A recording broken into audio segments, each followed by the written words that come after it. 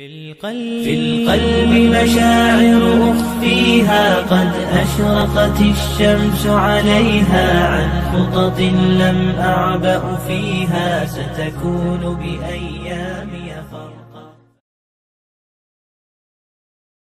All right, so now came Umar, and I'm not going to go in any kind of detail into Umar because there's so much to say about the 10 years of Umar that you can do a course, a whole course, a full semester just about the 10 years of Umar, because Umar was not only, known as we know him through many stories as the most pious and among the most pious, and he was known for his justice to Muslims, to non-Muslims. He was an administrative genius. He had an understanding of what people were going to do, how people were going to react, and he's somebody who self-sacrificed. He sacrificed himself. And I will, of course, notice that Abu Bakr, the Prophet ﷺ, died without nominating anyone.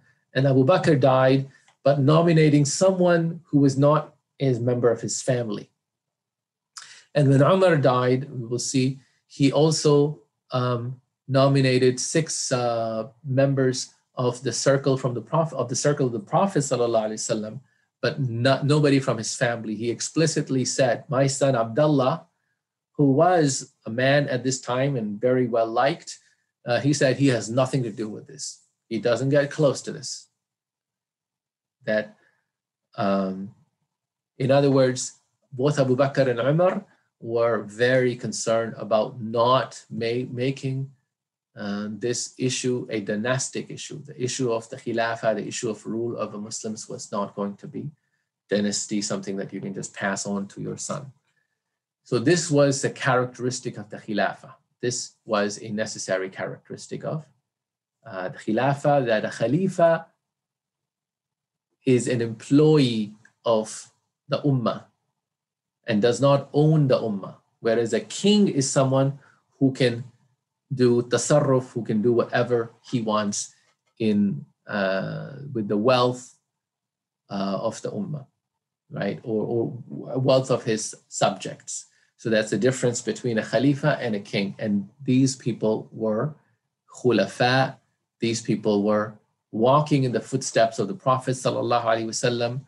They took from Muslims only what was necessary for their survival, and they were responsible to Muslims, and they were to be corrected by Muslims.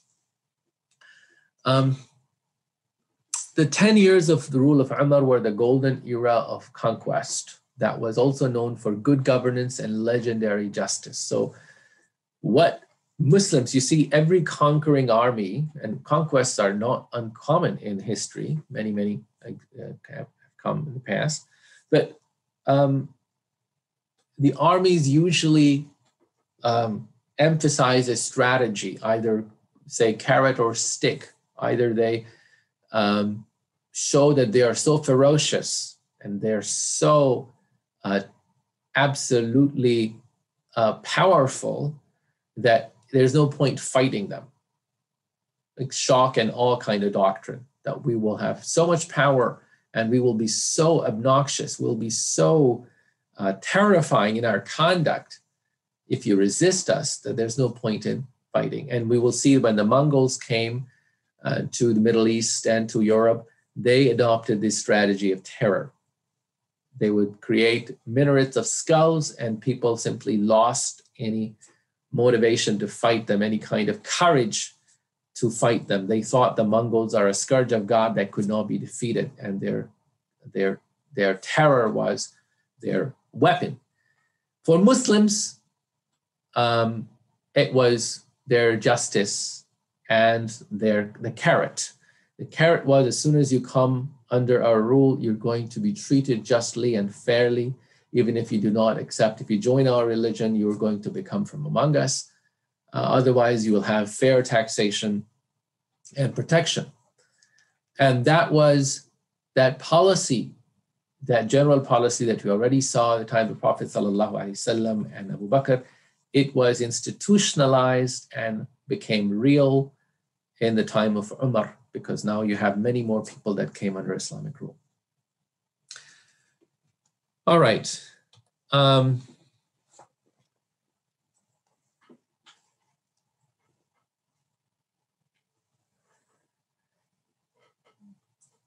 This was the an incident which explains the nature of the authority, as Umar radiallahu anh explains. Remember, Abu Bakr has said, I'm not the best of you, and correct me if I'm wrong. This, if you will, is the second or among the next constitutional development in Islam, because here Umar says, further explains through an analogy what a ruler is.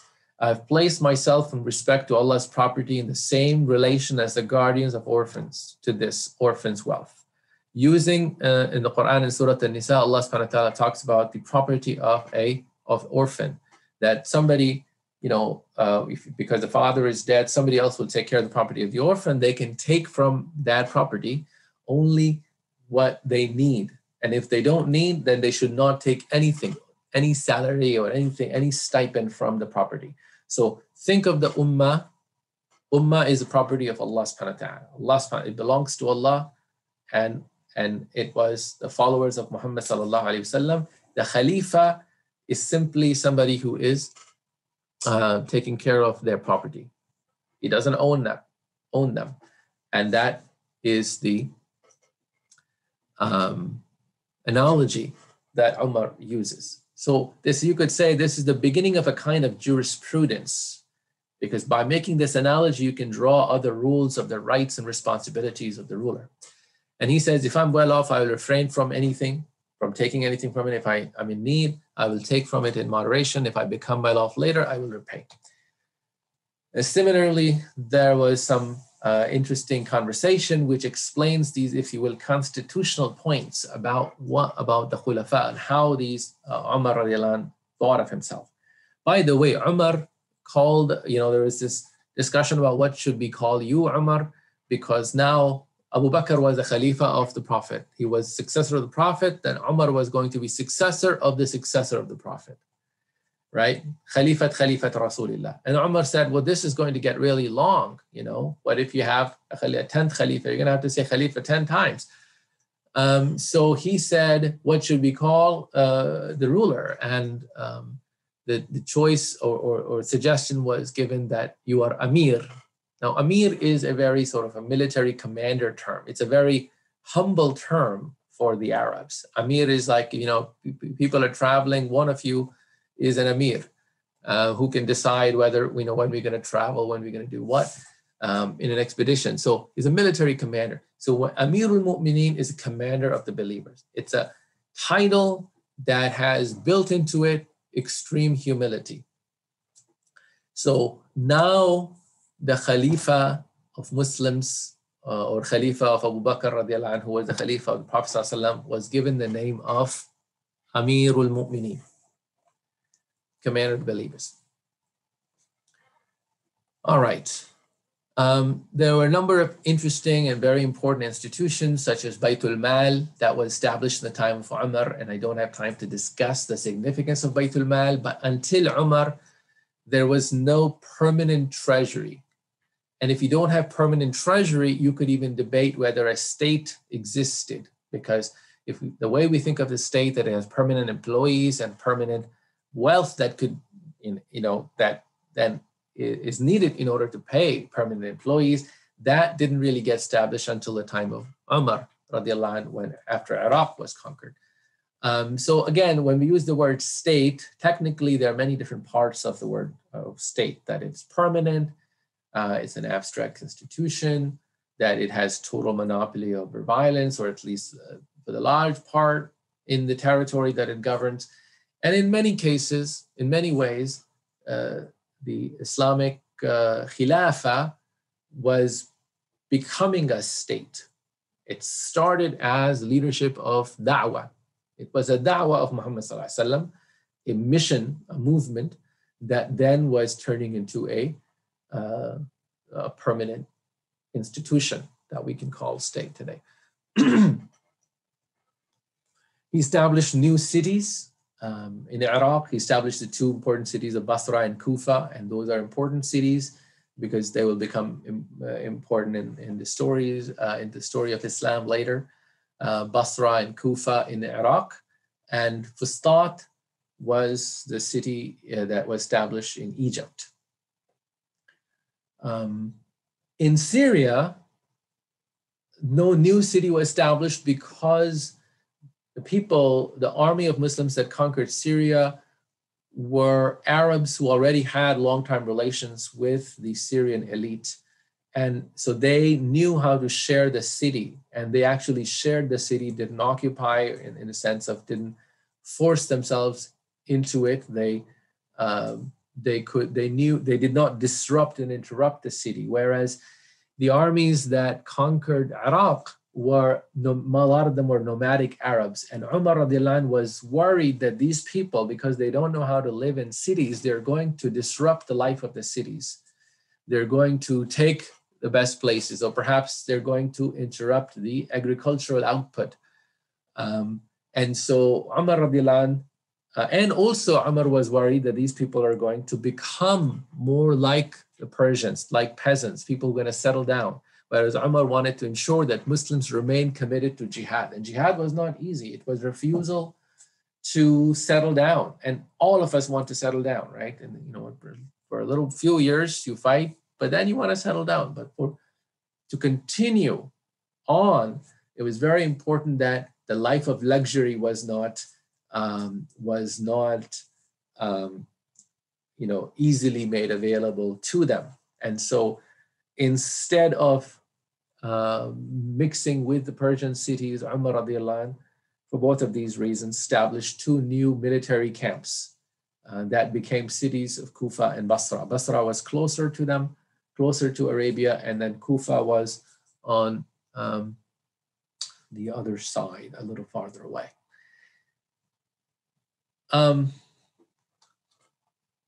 Also, a famous, important institution at the time of Umar radiallahu anh was the institution of Diwan.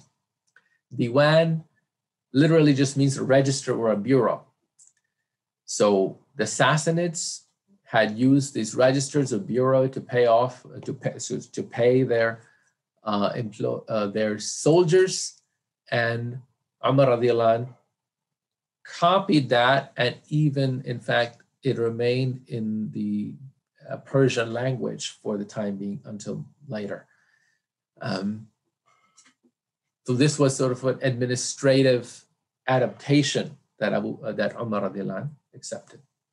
Himself, he lived like an ascetic, as the Prophet ﷺ and Abu Bakr had lived, and so on. Now I'm going to skip some of these a little more advanced topics.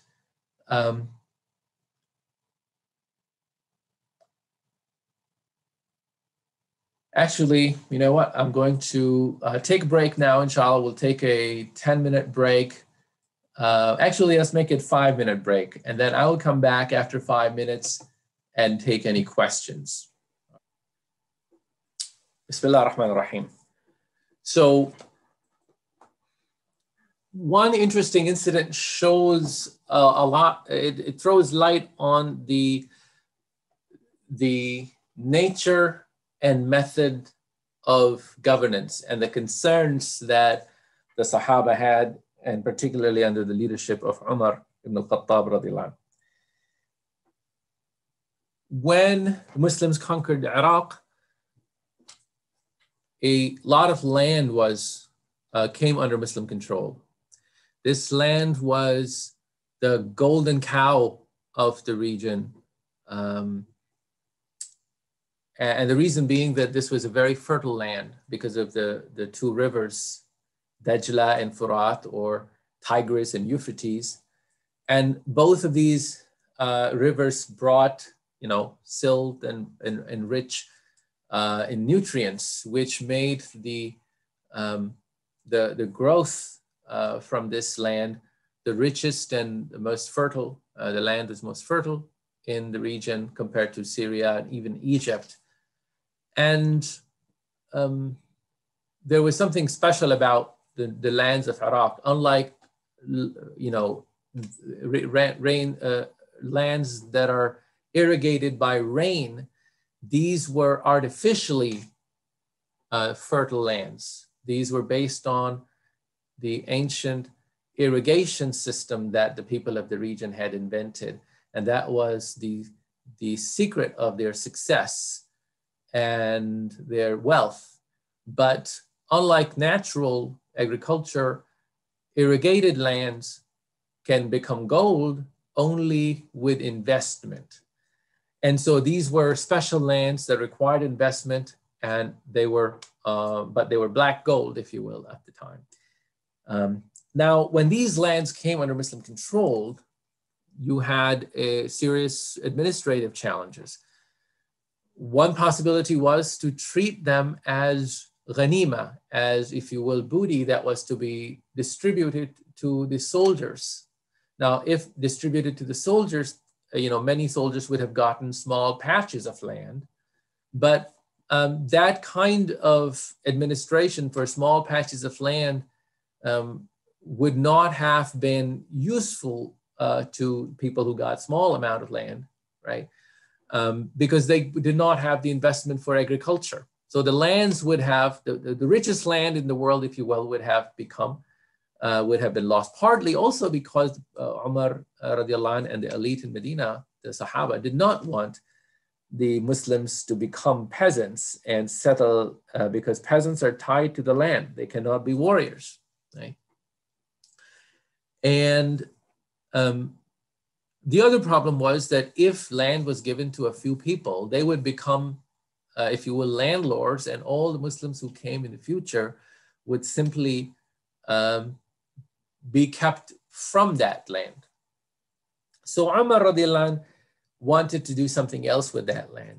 After the conquest of Iraq, he did not want it to be treated like spoils, but rather he wanted to do something else. And other Sahaba, particularly Ali radiallahu anh, but also Bilal and others, they did not agree to this. They agree with this idea. They thought that this was the sunnah at the time of Prophet sallallahu alaihi wasallam, when people used to, when anybody who participated in a battle, when they won the battle, all the belongings of the opposing army, ghanima, would be distributed equally among the soldiers, and then the fifth of it will be given to the ruler. But Umar radiallahu anh felt that this would turn, that those lands, or those, the ghanima at the time of the Prophet ﷺ was different. That these lands were too enormous, and they were different kind of property because they required investment, and then they were gold. That they should belong to all Muslims, not to only those soldiers who participated in the battle. Disagreement did not get resolved immediately. They debated, and according to one tradition, they debated the issue for 3 days straight. And there was no resolution until Umar radiallahu anh came upon this ayah in the Quran. So they're trying to go back to the Quran and the Sunnah and try to find, everybody's trying to find a resolution, a final, if you will, dalil, right, from the Quran and the Sunnah, so that this issue can be settled. And they, Umar radiallahu anh came upon this ayah in Surah Al-Hashr that I just recited earlier, that praises the Muhajirin and then the Ansar. And this Surah Al-Hashr came down when Bani al-Nadir, the Jews, were expelled from Medina for conspiring to kill the Prophet ﷺ, and their lands came to Muslims, to the Prophet ﷺ, and the Prophet then, and then Allah subhanahu wa ta'ala said that the lands belong to the Muhajirin and then the Ansar, and then وَالَّذِينَ جَاءُوا مِن بَعْدِهِمْ يَقُولُونَ رَبَّنَا اغْفِرْ لَنَا وَلِإِخْوَانِنَا الَّذِينَ سَبَقُونَا بِالْإِيمَانِ. Those who came after the Muhajirin and the Ansar, and they pray for the Muhajirin and the Ansar. And Allah says, it is as if you look at the surah carefully, it is Allah is saying that those fay, the land or the booty that has been given to you without fighting. So there are two kinds of booty, one for which you have specifically fought, and the other that has come to you as a result of the power Allah has given to Islam, as, if you will, to Muslims in general as a body. And those that is called fay. So there are two kinds of things. There's ghanima, which is spoils, specific spoils of war, and then fay. Fay are conquered lands that are not conquered militarily, you know, inch by inch, yard by yard, but rather these are, once the land, if you will, opens, once a country opens, all the lands come under Muslim control. Now, Muslims or Arabs do not have a concept of conquering lands at this time. Remember, they only know conquering, you know, caravans, movable property, right? So Umar radiallahu anh uses this ayah to say, look, there is a future tense here. There is a consideration of future generations of Muslims, that if I give this property to just those who participated in the battle, then what's going to happen to this third category, those who came after? And these are people who will, not just now, but for the future. So Umar radiallahu anh had this spark of genius from Allah subhanahu wa ta'ala, that he read this ayah in such in a way that other people were not reading it. And even though you could say now, looking at it, that of course it's there already, but that is what ijtihad is. That's how fiqh develops. So basically there is a futuristic consideration that's already there in the Quran, but it comes to light when Umar radiallahu anh brings it, and that is what resolves the debate. And even though it seems that not everybody is fully convinced, but the majority is convinced that this is the right interpretation, and the lands are then become the property of Muslims at large and not of any particular group. Those lands are called sawafi, and and this is also the beginning of a permanent state. Because to have permanent employees, you need permanent sources of income. And when you have permanent source of income, you need permanent employees, right? There's a connection, because once you have permanent income, then you need to figure out how much and when, and who's to administer it, and who's going to keep it, and how it's going to be redistributed, and so on. So that bureaucracy, in a very minimal sense, is born. That when Baytul Mal is born, because now there is something called state property that is permanent. Before that, the ghanima would be collected and zakat would be collected and then distributed. And at the end of the year, if you will, there will be nothing left. So this is an important development in Islam. All right, so the Khilafah at this time is an enormous confederation of ad hoc deals. There's no single institution of governance that covers all the deals with all different conquering areas. As people are, submitting to Muslims, they're making different kinds of deals, and Muslims are keeping those deals. There are regional norms of conquest and the relative power of those who are conquered and how they're conquered. Those who are conquered by force, their deal is different from those who accept to make a peace, or those who readily come forward to become part of the Islam. That all of those are different deals. So at this time, when we try to think of government as we think in modern state, right, where there is some kind of a central constitution or something and then there's a central law and a central court system that decides, how all the citizens, how their rights are to be determined and what the rights are, and none of that exists, right? These are very different. This is a very different system. Another thing that most Muslims don't appreciate is that majority of the subjects at this time are non-Muslim and non-Arab. So something like to 80 to 90% of the population of this vast territory is non-Muslim. Umar radiallahu anh, in the time of Umar, the 10 years of Umar, all of Persia is conquered. Now, in the eastern Persia, the conquest is not stable yet. That's going to happen in the time of Uthman, but the conquest happens in the time of Umar. And 2/3, some 75% of the East Roman Empire is conquered.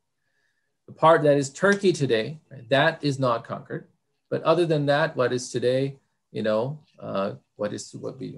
Kurdish areas to Syria, to Egypt, North Africa, all of that is conquered. All that used to be part of the East Roman Empire.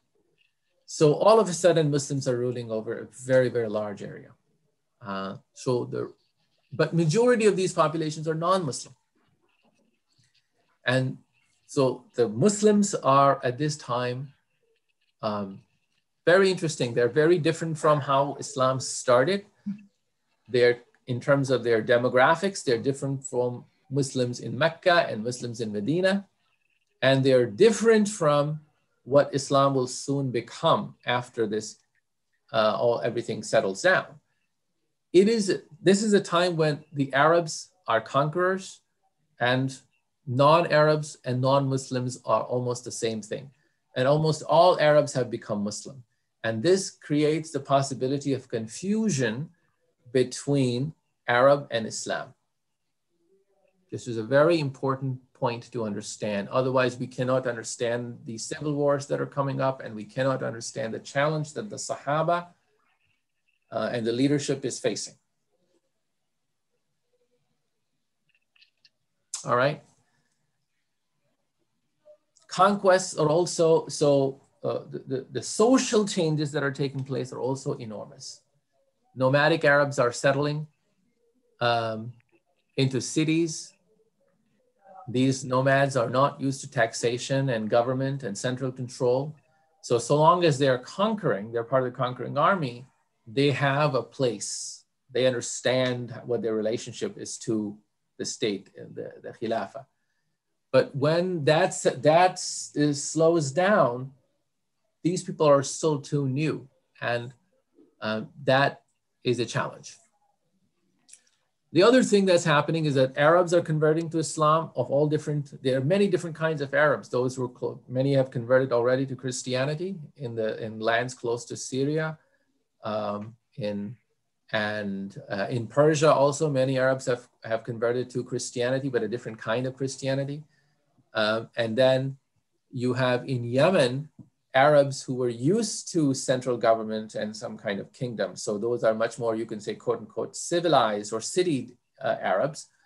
And then you have the northern tribal Arabs. And Quraysh, the Prophet ﷺ, it was at the center of it, but they were more northerners. They were pure Arabs, or Arabs in a sense that they were not Bedouins, they were sedentarized, they were city people, but small cities that were surrounded by a nomadic culture. That was the culture of the northern Arabs. The culture of the southern Arabs in Yemen was more sort of civilized. So all of these Arabs from very different backgrounds are converting, and now they have this assimilation and they have to settle down in new cities. And then the economic situation is changing because as you have conquered these two empires, and the conquest, the frontiers, which are called thughur, frontiers, are now getting farther and farther from the center. In order to travel from the center to the frontier, you now have to travel for 2-3 months. And that also means that the distance between and the relationship between the center and this frontier is changing. The other thing is the Ridda tribes. Remember, at the time of Abu Bakr, a large number of Arabs rebelled, and Abu Bakr did not trust them, so he did not make them part of the army of jihad, because jihad had to be executed by people who were dedicated to Islam. But at the time of Umar, Radhi Allah, there was a very serious problem. If you did not use these people as soldiers, you had two problems. You had armies that are much, much bigger than your armies. So you have these people that you could use as soldiers. But if you didn't use them, you have a manpower problem, but also you have a problem of people who are resentful, they're angry, they have been defeated. And so Umar radiallahu anh uses them in the armies of jihad, but this also means that those armies are now much more complicated than at the time of Abu Bakr. So everything depended on the ruler's statesmanship, deal-making, trusted piety and justice and charisma, and close camaraderie and trust among the ruling elite, among the commanders, Sahaba. So this was a very, very complex situation.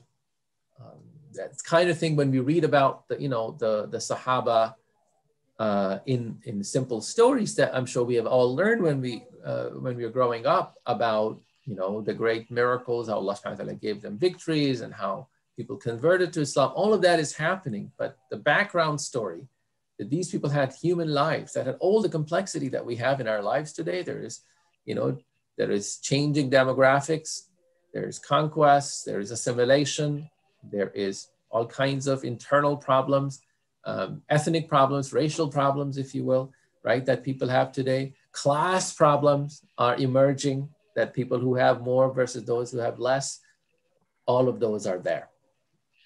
So what did that mean? I am going to actually skip over the good part, the part that talks about the piety and justice and all of that, because I'm sure you've heard of that. And if you haven't, it's easy to find and it's easy to understand and digest as well. I'm going to go to the tough part. I'm going to go to the part where the challenges, where all of these good qualities are coming up against enormous challenges. Okay, so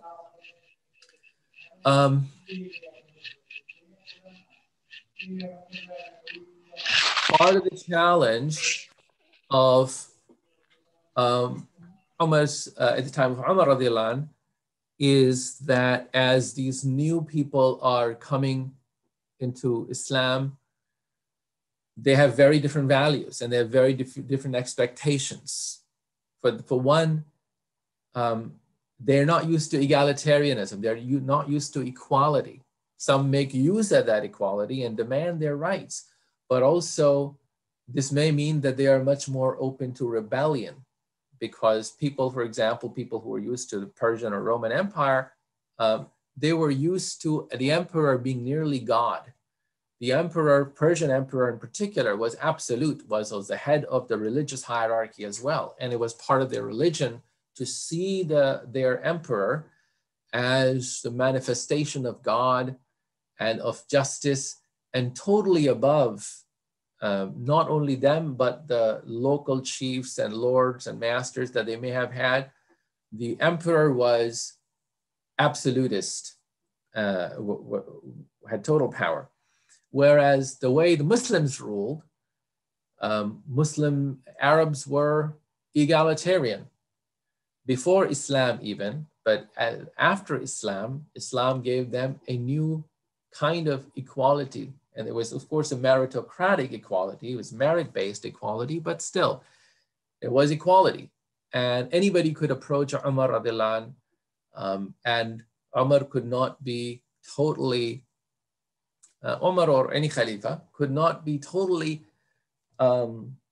arbitrary with the way that they ruled. They had to rule with piety and justice.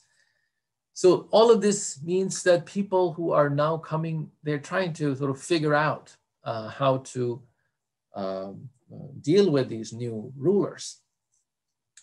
As people are converting to Islam, they're bringing their older traditions, their good things, but they're also their prejudices. And all of that is there when you read the stories carefully. One such incident was the stabbing of Umar, a Persian slave who was Zoroastrian, is brought into Medina, and Umar did not like non-Muslims getting into Medina. But this person is brought into Medina because he's a very good sword maker, and so he gets into a fight or has a dispute with his employer. Umar judges. This man is not happy with Umar's judgment, and he poisons his blade and stabs Umar, because Umar is leading Fajr prayer, very accessible to anybody. There was no palace guards. This is a very egalitarian society. And as a result, Umar dies. Now, sometimes people say that, what kind of Khilafah was it that all of these people died? 3 of the Khalifas were killed. But the reason for that was not that they somehow were all more sort of quote unquote violent people by nature, but because this was an egalitarian and open society, and they were all they were not used to any inequality. And when you build walls between the rulers and the ruled, you create inequality. The rulers are not held accountable because they are behind walls. They're not accessible, and they don't know about the people. They don't live like the rest of the people, so they don't know what ordinary people feel. So part of the great virtue of what it means to be a Khalifa is to feel the security or insecurity that people on the street feel. But that also means that your life is now in danger, because somebody who is disgruntled at a million things in the world could come and say, it's your fault, you are the Amir. So in any way, this is what happens to all of these 3 cases, Umar, Uthman, and Ali, رضي الله عنهم أجمعين. So the reason they were killed was because they were men of the people, because they were servants. And if there was going to be a problem, they were in the front row, right? Not hiding behind. All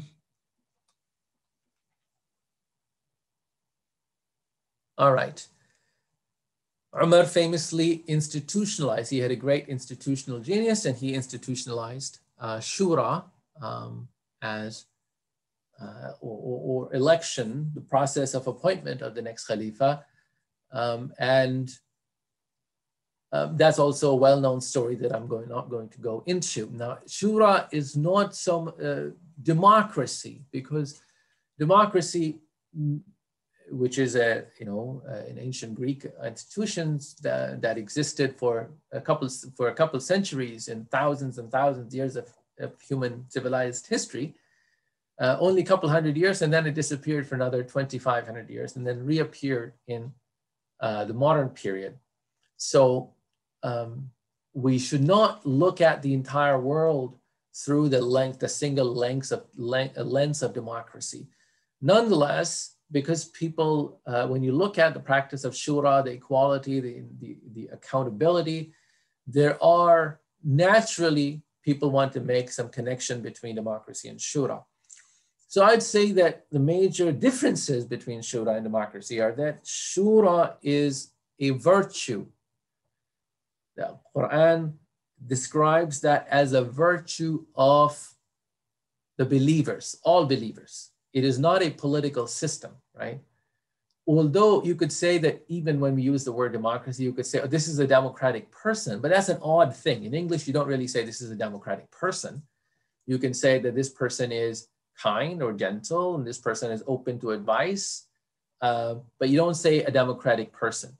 But shura was something that was the personal virtue of the ruler and all those who had any authority, any power. In fact, even if you did not have any authority and power, you wanted to marry a girl, the Prophet ﷺ said, seek shura, ask your friends, those who are senior to you. So this was a virtue. The second thing is that this, of course, the Sahaba are ruling at a time when the majority of the rulers of the subjects are not Muslim. And not only that, are they not Muslim, but many of them who are outside of Quraysh are resentful of Quraysh. So to bring them into a new system where they can be part of the shura, they have to first buy in to this idea of equality in Islam and the idea of piety, which hasn't happened yet. It's in the process. You see, tarbiyah takes time. And we're going to see this question of tarbiyah and the generational problem that people are facing at this time. And when we deal with the fitna in the time of Uthman, رضي الله عنه. So in a sense, shura can be institutionalized, and if it is institutionalized, it can look something like an electoral system, right? But in their spirit and their philosophy, they're very different, because shura is a virtue of consultation, but it doesn't claim that the rule of the people, by the people, for the people. It doesn't claim that there is no other authority but the people, right? There is no, today, democracy is associated with the idea of popular sovereignty. That means people have the ultimate power and ultimate say and ultimate decision in the what the nature of government is. Well, in this case, the nature of government of shura is the mission of Allah subhanahu wa ta'ala, the da'wah, and the ummah of Muhammad sallallahu alaihi wasallam. It has a responsibility from God. So shura is part of that mission. Whereas democracy, philosophically speaking, has a different philosophy. So some people, talk about the incompatibility between democracy and Islam. I think that they go too far, because again, it depends on how you define democracy. But if you want to define democracy as electoral system and system of accountability without the philosophical, ideological, or theological part of it, then it could be called that shura was in some way or can be compatible with democracy. But at this time, democracy is not relevant. What is relevant is the concept of equality of Muslims, and what it is closer to what we may call meritocracy rather than democracy. In other words, rather than everybody being equal, everybody's equal according to their merit. And merit lies in two things at this time: in their sabaqa, which means who came to Islam first and who knew more about Islam and learned from the Prophet ﷺ directly. The more you learn from the Prophet, the more you had a higher status, and a sabaqa, and then you had excellence, which is your piety and competence. So if you were somebody who came new to Islam, but you have exceptional competence in something, you show exceptional knowledge or piety or something, then you, based of your merit, you get authority and responsibility and honor. All right. This is a map of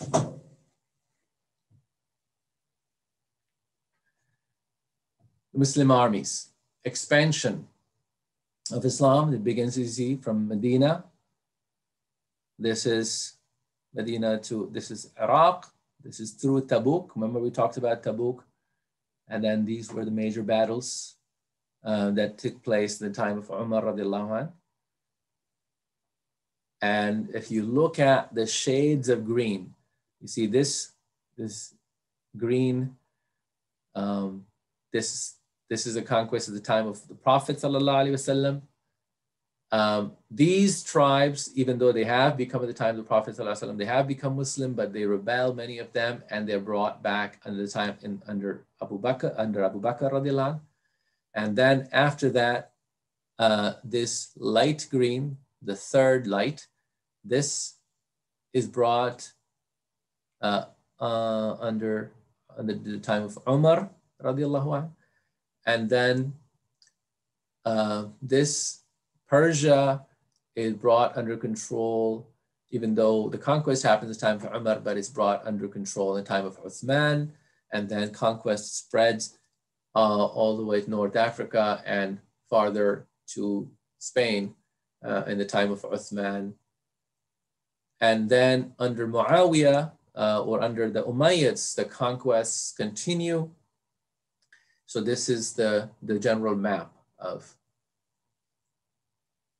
the conquests. All right. This is another map of the same kind of thing.